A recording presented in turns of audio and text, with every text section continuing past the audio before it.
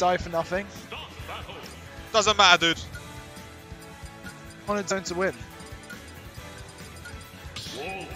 Right, yeah, so Streakz is player 1. So switch the players around in your head. We are going into game numero uno. But if you've been in the UK scene long enough, you know what these players look like. Yeah, especially these ones. 2 of the fastest improving players in Smash 4. But we've got yet another purple Inkling. Hate this skin. Versus a pink wolf. So it's actually going to be quite difficult to tell when this wolf's inked up. Matchup knowledge. You got to swap Inkling skins. Perfect. Oh, I'm liking these nairs. Streakz again, rocking the full Fabs tag. Yep. For his boy who's moved over to America. Oh, wow. Oh, I like that combo. That's such a cool move. Roller. Oh, it looks like, I like what he's going for. I like these. He's not just landing the smash after the roll. He's trying to go for cool stuff. Yeah. I really rate that. But not just cool stuff, like optimal stuff. Yeah. Well, it's a gamble, but it's a good gamble. Like his movement as well, really strong on that. Yeah, he's really... Aperture's always been a bit of a fiend for movement. But at the moment, Streakz doesn't hit the 2-frame. Things upbeat, very 2-frame. Oh, he comboed back air into jab combo. That was clean. Oh, and then like he was going... He read the jump. Very even game currently. Wow, that was lucky on the up tilt. Nice spot dodge. They have built such a good poke, but it's really, really like not strong as a kill option. Oh, but something that is strong as a kill option. That was massive. Back air. How did that connect?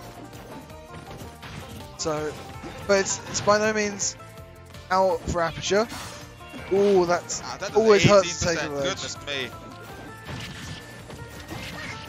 Nice up airs. Gonna string that juggle situation. Likes the weight, but doesn't quite pull it. Oh, down tilt. He's struggling. Yeah, again. It was a very well-timed side B, unfortunately. Aperture not able to get the punish there with the down smash. He's struggling to land a kill here, and he's taking a lot of damage from Streakz. Oh, I likes the empty tomahawk there, but can't get it. Again! Oh, he's dead!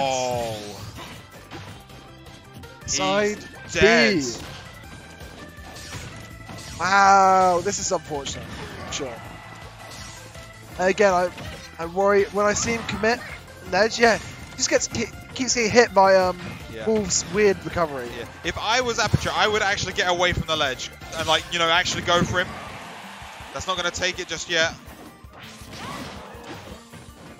But yeah, taking the stop. I think it's such an interesting choice he's got to make because taking the stop's important. If you stay by the ledge, Wolf's got some really powerful hits on the end of his recoveries, and you don't want to get caught by this. And he is still not dead at 207. Who said that was a kill throw?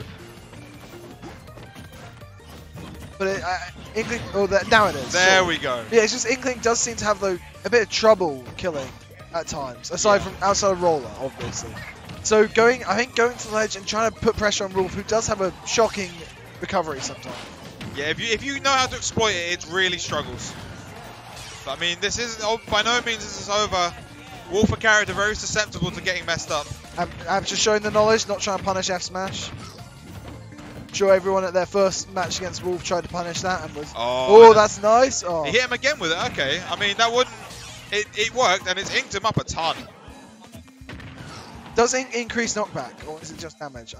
I believe it just increases damage. Okay. But that's still always helpful. Ooh, doesn't quite get there.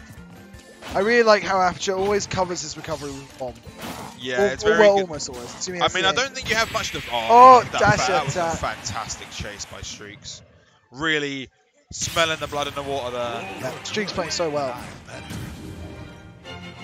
And just giving Aperture these massive damage hits.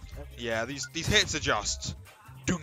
Like, that's the thing with Wolf. Like, as much as I'm not a huge fan of playing him, his hits sound so meaty. And we're off to Kalos for game 2.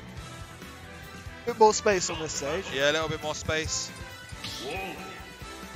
Also, one of the higher blast zones. Yeah, it's 192, I believe. I don't know. I know the highest is Town and City at 105, and then I believe it's Kalos and Pokemon Stadium at 192, and then it's Unova at 100. Then it's Unova and a bunch of others at 190. Whoa! We are. I think you saw Streakz in the player cam there. So like, yeah, it's like, oh my god, I thought I'd nearly thrown it there. Yeah. Through up air. You know, for something that was so hyped up, not seeing as much use as I thought it would. What's this? Remember, up for upper. Remember when the early days we had Dyer? Was it Dyer on the leak train, posting all these Inkling combos, and everyone being like, "Oh my god, Inkling up for upper, it's gonna be." Yeah. Hoo-ha. I think it is, but you need to follow the DI super well, and like that's definitely a skill. And I don't think it's a skill most Inkling players have really gotten yet. But Aperture in advantage here, playing well. Yeah, I think the larger stage helps him out here. Yeah, for sure. And also the way the platforms are positioned, giving them a way round. Yeah, it gives him a lot more space to move around. Thanks to that. That was really nice. Parry into the off me.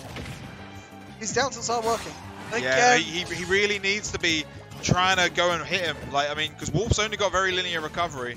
If you can get out there and smack him. I think the adaptation is look for it. But he's down below. With up being, the down tilts are really smart. It's hitting every time.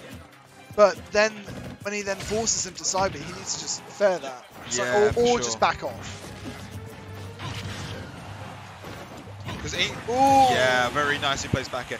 See, the big issue with Inkling is that outside of a forward air, they really don't have much in the way of, you know, good kill moves in the air. Like, they don't have anything that's notably strong. They've got up air. Up air's alright, forward air's alright, but they're not notably strong. Ooh, see, there nice we go, and he wants to go for it again. No! Too close to the ledge. Needs to be really going for it, because if you get hit late earlier on, it's not a problem. It's only a light hit.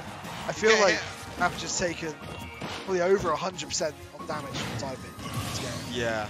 Although, a lot of maybe even pushing too much. of mental damage. It's hitting him a lot. I would say. Well, that's really that nice. was so good. How did you know he was going to do that? Good. I don't understand this kid. Like, he must be reading his mind. I swear he reads everyone's mind. And I bet you he's going to start using Wolf's forward smash like he did with Mario's as well. Oh god, that timeline. F4 Aperture. I like the mix-up. That was smart. See, this is good. Oh, Aperture's bringing this game back. Nicely done by Aperture. Turning it up. And I really rate this change of momentum. It's side beat. Oh, just dashed a bit too far. Have any potential massive fall? Yeah, Aperture's. See if he can keep that momentum going. Yeah, Streakz slowing it down a little bit here. Doesn't want Aperture to get going.